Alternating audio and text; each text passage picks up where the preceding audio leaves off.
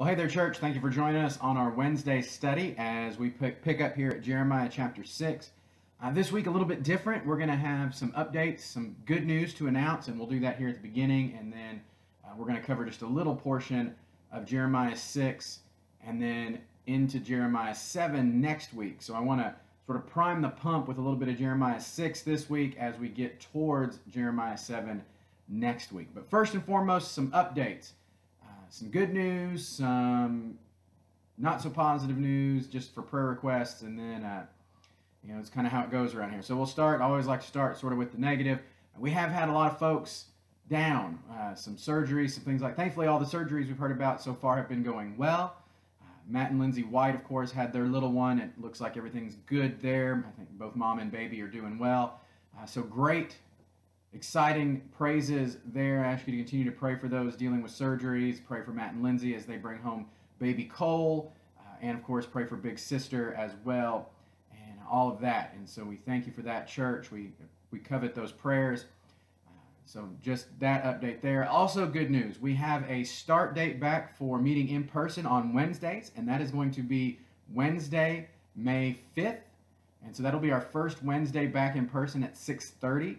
Now, if you're still watching with us via YouTube, we'd love to have you join us in person on that Wednesday, but we understand you may not be there yet. You may not be ready to do that, and that's okay. So what I'll do is earlier in that day, I'll still prepare a short devotion, kind of like what we've been doing to this point, and then we'll just have it that night. We'll again talk about that same passage, but it'll be more of a discussion, open-based thing on Wednesday night. So Don't worry if you're not ready to start coming on Wednesdays yet. No pressure. We'd love to have you, but we don't want to pressure you, and I don't want you to think that that means these will stop. I will continue posting a short little devotion on Wednesday as well for those of you who aren't quite ready or you're not able to come out yet. That's okay. We'll still have something there for you, and we appreciate you, and we love you. Also, we have a start date back for Sunday school. The Sunday before the 5th is the 2nd of May. And we will have Sunday school back starting on the 2nd. Now, what we will do to start is for the adults, we will all meet in the fellowship hall, and that'll give us a little bit of room to spread out and to meet together and to have Sunday school. And so we encourage you to come be a part of that as well if you're able. We'll start back with the 9:45 Sunday school time and try to get going with that and ramp back up and try to get back to what things were before COVID. Obviously, it'll never be exactly the same, but we're going to try to start back with some stuff. So May 2nd for Sunday school, May 5th for in-person Wednesdays at 6:30. We'd love to have you join us for that if you're able. If not, don't worry. We'll continue to post the Wednesday studies here. We'll continue to post the Sunday morning message here as well, just like we have been, so none of that will change. But we would encourage you, if you're able, to come be with us in person. So with that in mind, let's jump to Jeremiah chapter 6. And the part I want us to look at here sort of picks up at 16. And if I'm not ignoring 1 to 16, there's good in there, but God continuing to talk about what's going to happen. He's talking about the people that are coming to conquer, talking about what the people have done to deserve to be conquered, this, that, and the other. But I wanted us to look at 16 through to about 21, and through 20, and then that'll sort of carry us into next week as we look at chapter 7. And this is what Jeremiah 6:16 says. It says, "This is what the Lord says. Stand at the crossroads and look. Ask for the ancient paths. Ask where the good way is, and you walk in it. You'll find rest for your souls. But you said, we will not walk in it." And so we just looked there at the beginning, 16 right there. And what does it say? Stand at the crossroads, look for the ancient paths, ask where the good way is, and you'll walk in it. And you'll find rest for your souls. But you said, we will not walk in it. So God's saying here, you had the opportunity to do good. You had the opportunity to look for the right ways, yet you made a choice to say, I'm not going to do that. Notice there it said at the beginning of 16, stand at the crossroads and look for the ancient path. Ask where the good way is and walk in it, and you will find rest for your souls. Notice there it didn't say that it was necessarily the easiest thing to find. It might have been a little difficult. It said you had to ask for the ancient path, ask where the good way is, look for these things, right? It wasn't necessarily the most easy thing to see. But then it says they said, we will not walk in it. Church, sometimes we have to think about that. There's the easy way. Sometimes there's a hard way. And I'm not saying God is always the hard way.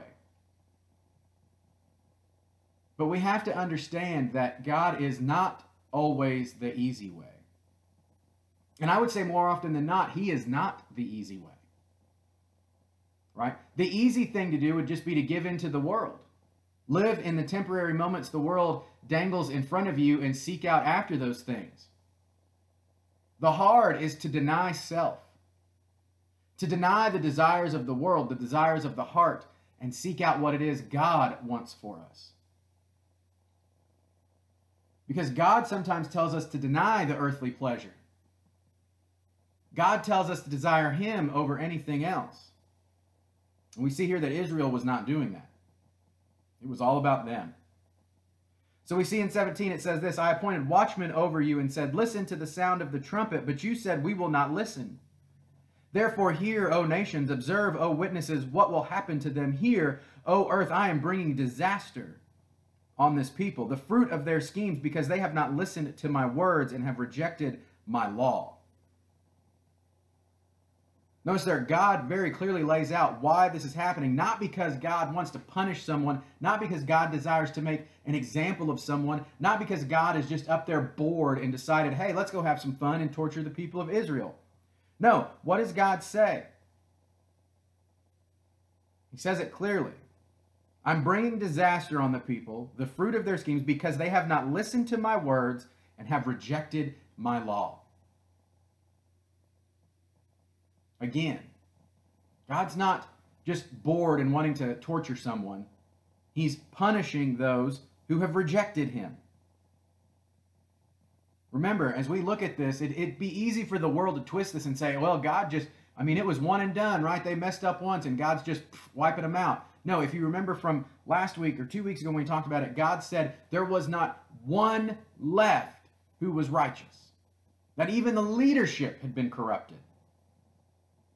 So this isn't a one and done thing. This is God showing how patient he has been to this point, that he's gotten to this point where he has to do this. That they have not listened to his words. They have rejected his law. This has been thing after thing after thing after thing. And so anyone that would tell you, oh, well, he's just being vengeful for the sake of being vengeful. No, he's not. He has given them chance after chance after chance. In the same way that he gives us chance after chance after chance. But eventually that runs out. We see what's happened here with Israel. And I pray that you would not allow yourself, that if you're listening to these words, if you're studying these lessons with us and you haven't given your life to Christ because you think you're waiting on some moment that, you're going to do it, this deathbed confession of, I'll just go do what I want, and then right before I die, I'll do it. Please, please don't play that game.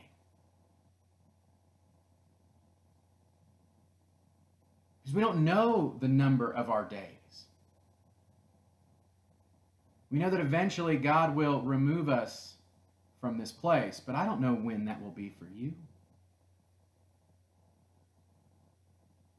If you hear these words, if you hear nothing else, hear this.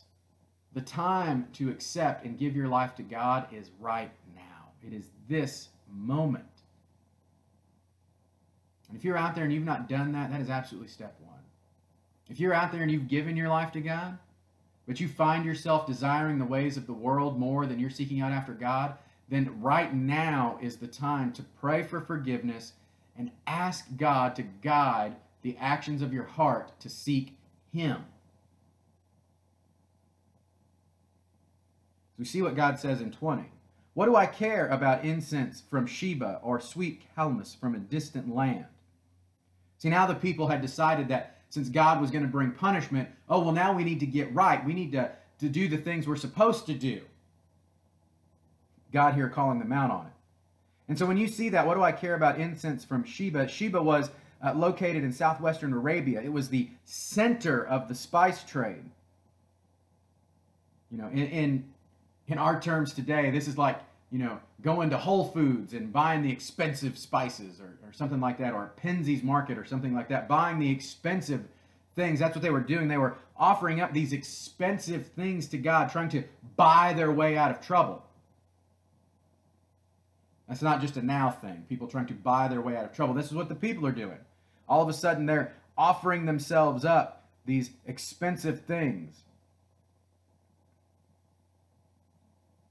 And God says, your burnt offerings are not acceptable. Your sacrifices do not please me. The idea here, and the exact wording being, you're not going to buy your way out of this. And I think a lot of us are guilty of this sometimes. We think, oh, well, if I do enough good or if I donate enough money or something, I can cover some of the things I've done, and it just does not work that way. Right? You can't do enough. You can't give enough money. You can't go on enough mission trips. If you're not a believer, if you've not given your life over to Christ, if you've not accepted him as Lord and Savior, if you've not admitted sinfulness and asked for forgiveness through the death and resurrection of Jesus Christ, none of the money you give or the trips you go on are going to save you. No amount of good works saves us. And we do see clearly in Scripture that through our faith, good works should happen. Yes, we need to do those things. We are supposed to tithe. We are supposed to witness and do those different things. But we do that through our relationship with Christ. Without that relationship, those things are just worthless motions.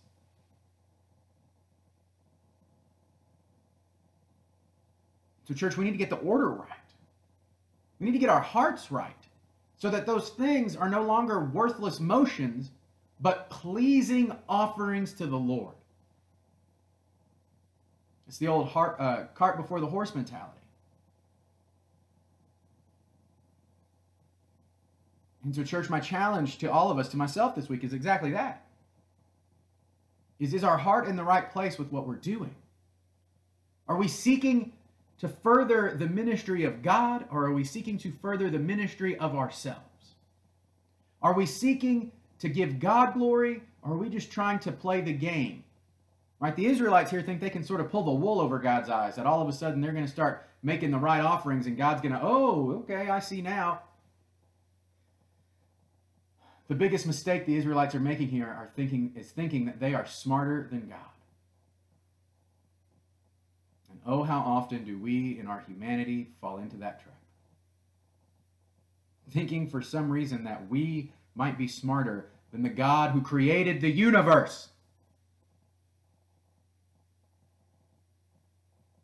Church, one of the things I've learned is that if you walk into a room and assume yourself to be the smartest person in it, chances are you're probably wrong. Can't always think we're the smartest person in the room. We should always go into a situation seeing what we could learn. Especially when dealing with God, we have to understand we're not smarter than him. I don't care how much life experience you have. I don't care how much book knowledge you have. You are not smarter than the eternal God. And it would do us all well to remember that and to keep it floating in the front of our mind, realizing we cannot outsmart God.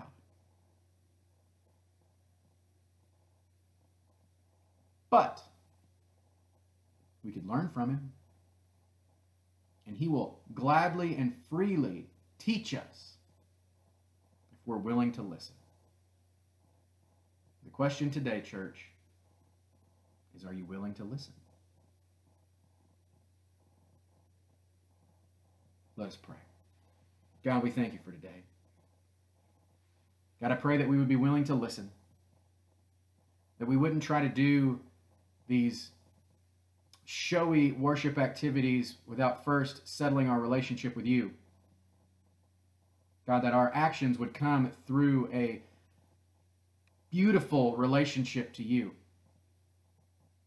That we would not be like these Israelites, trying to appease you like we could outsmart you. That we would have a healthy respect for the power and the wisdom that you have.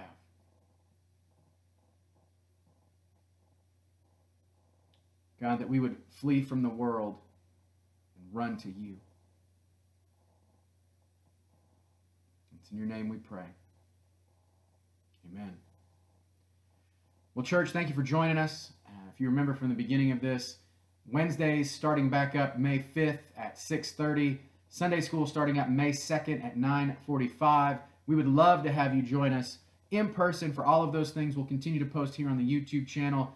Hey, remember, we love you. There is absolutely nothing you can do about that. And until we see you in person, stay safe. We hope to see you very soon.